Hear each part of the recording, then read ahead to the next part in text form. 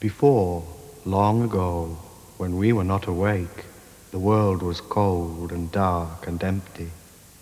But then, from out of the sky and out of the sleeping earth, came the great ancestral beings. Some took the shape of people, others took the shape of animals, and into everything on earth they put a part of their being. This is the story of creation, how the world began, which the Aboriginal people of Australia tell. They call that time when life on Earth began the dream time. And stories about the dream time have been passed on by word of mouth from generation to generation for thousands of years around the fire.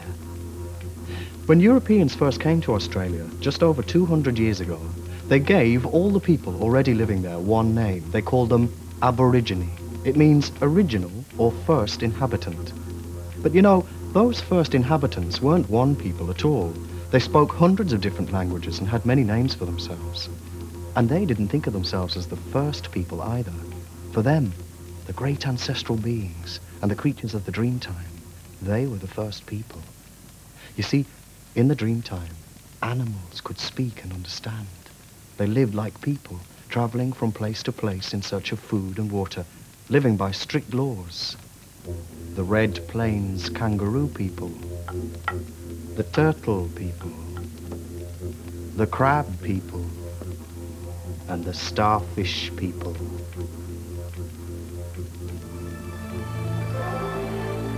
It was in the dream time when the Bandicoot people first lived by the sea. Bungaroo was a Bandicoot man and a good hunter, and all he caught would be shared because it was law. He lived happily because no Bandicoot man was selfish. But there was another who lived in that country, Alamina, the starfish man. Now Alamina lived alone. No Bandicoot man knew where he slept each night, for Alamina had a canoe, and in it he would paddle wherever he wanted, especially to a beautiful island over the waters. And that was how he wanted things to stay, because Alamina was a greedy, selfish man. One day, Bungaroo was quietly fishing, and Alamina the starfish man appeared, paddling his canoe. As usual, Alamina would shout insults at Bungaroo. "You can't fish. You can't go wherever you like. I have my canoe. You have nothing. My canoe, my island." Alamina would shout as Bungaroo tried to spear his tormentor, but it was no good at all.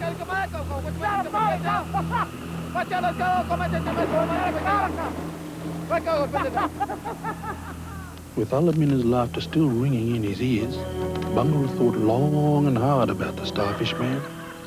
Alamina's selfishness was a poison that could infect all of the Bandicoot people. Something had to be done, and as he thought, a plan began to form. I will gain his trust and take his canoe. But a starfish man would never trust a Bandicoot, so I must make his selfishness part of my plan.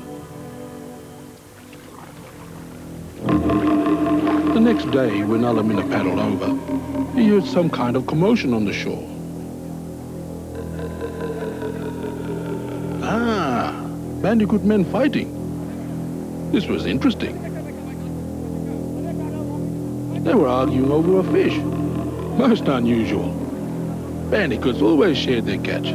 They were never selfish or greedy. And yes, it was Bungaroo, taking the fish for himself. Very interesting indeed, thought Alamina.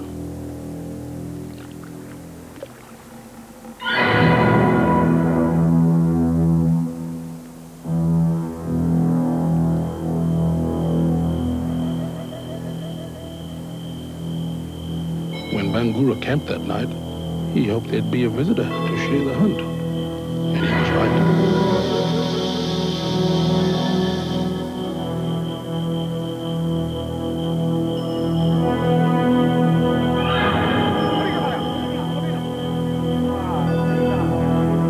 When Alamina stepped carefully into the firelight, Bungaroo knew his trap had been sprung. Welcome, said Bangura. Come, sit by the fire. See this great fish I caught today?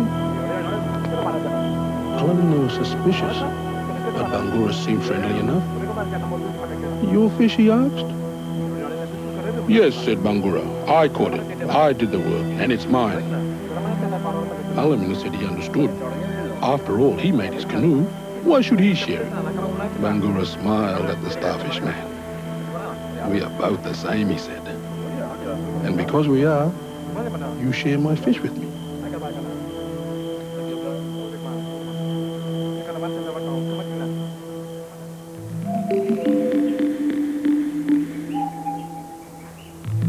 But in the morning when Bangura awoke, he was alone.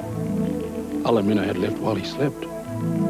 It was then Bangura saw the starfish man. He was paddling away, back to his island. Ah, thought Bangura. Alamina, we'll see you again. Yes.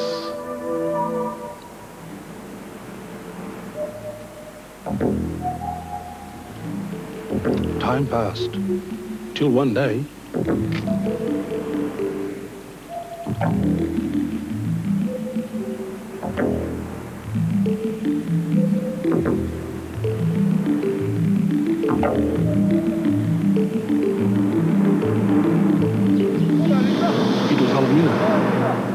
he had returned, this time with a present for Bangura, some fine turtle eggs.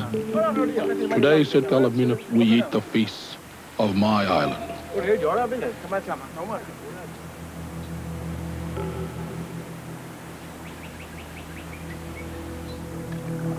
And so it went, day after day. Alamina away on his island, Bangura fishing in the sea. But each night, Alamina would return, and they would eat together and tell stories.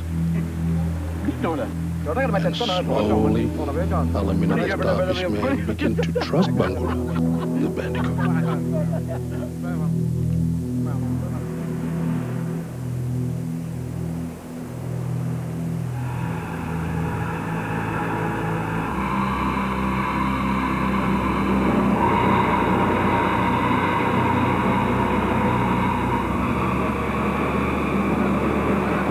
Each time Alamina appeared, Bangura would have gifts.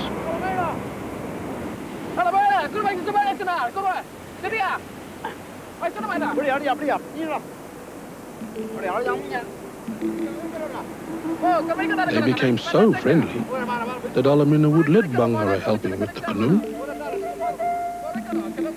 Never before had a bandicoot so much as touched the canoe of a starfish man.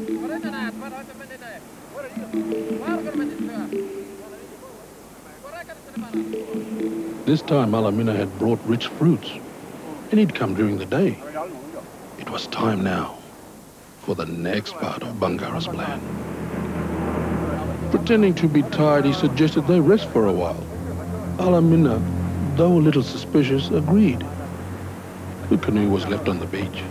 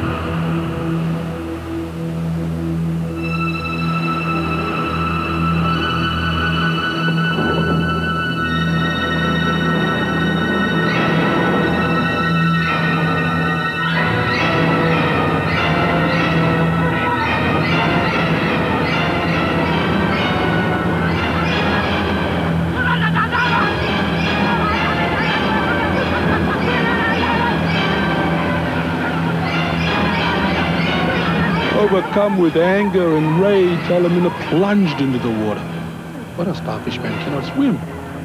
With one last desperate trick, Alamina changed to a starfish, and his spirit followed his canoe. Bangara laughed and laughed, but the starfish spirit was right behind.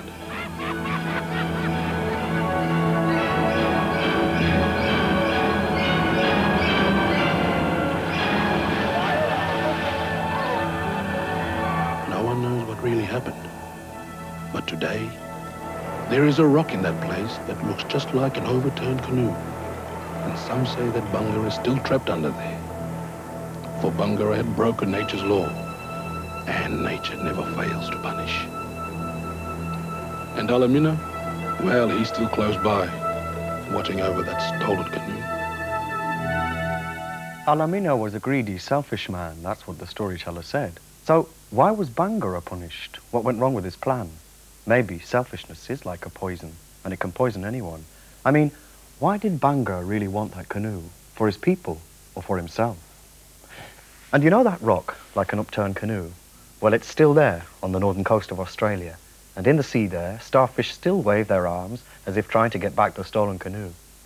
For many Aboriginal people, every rock and stone has a story to tell. Closer to home, do you know any stories about well-known landmarks near you?